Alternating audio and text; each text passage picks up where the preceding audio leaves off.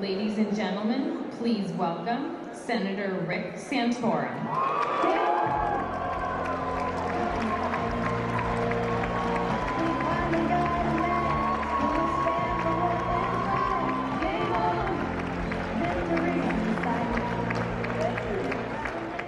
Thank you very much. It is great to be back here in CPAC. Let me first do what I always do, which is introduce my family who has joined me here today, my co-author in life, and our newest book, Bella's Gift, my wife Karen, who's down here, and the rest of our 7 children, everybody here but Bella, are here today. So thank you so much for welcoming us and welcoming them. Thank you. 2016 is going to be a different election. The world has changed. We don't need just someone with a strong economic plan.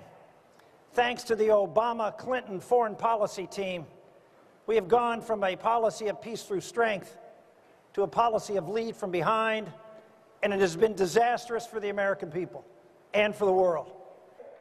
It wasn't just the president's liberal outlook, but his profound lack of experience that has created the problems for us here in America. Commander-in-Chief is not an entry-level position. And the Oval Office is no place for on-the-job training, not in times like this. We need to start by crushing ISIS now.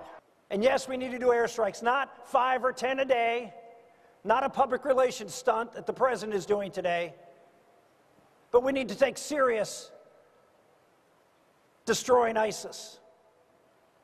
We need to hit ISIS to defeat them. If ISIS wants to establish a 7th century caliphate, well, let's oblige them by bombing them back to the 7th century.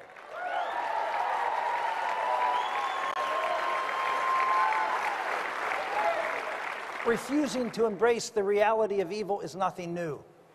In the 1930s, Winston Churchill warned the world about the gathering storm, and the world sat quietly by until it was almost too late.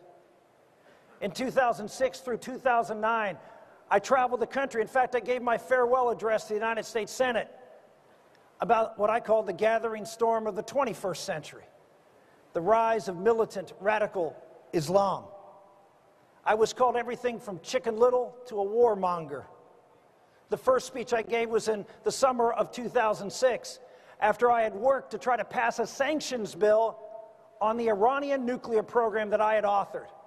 We failed by a few votes. Barack Obama, Joe Biden, Hillary Clinton, John Kerry all voted against Iranian sanctions. This is a dangerous time. But here's the good news.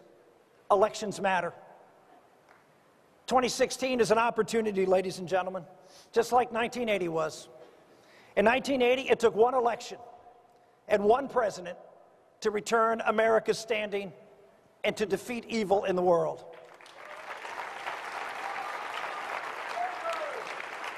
In 2016, we need another president prepared to make America, again, that shining city on a hill for all to see.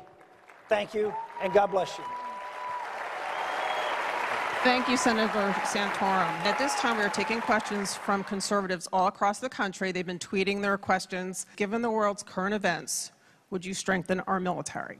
I think we need a robust military to defend ourselves, to protect our security interests, and to make sure that we can be a reliable ally. We need to lead the world. If America doesn't lead the world, someone else will. Look to what's going on in Russia. Look to what's going on in China. Look to what's going on in the Middle East. Look what's happening down in Central and South America. Other leaders are rising as we recede, and the world is not a better and safer place. So America must be strong, and it must lead.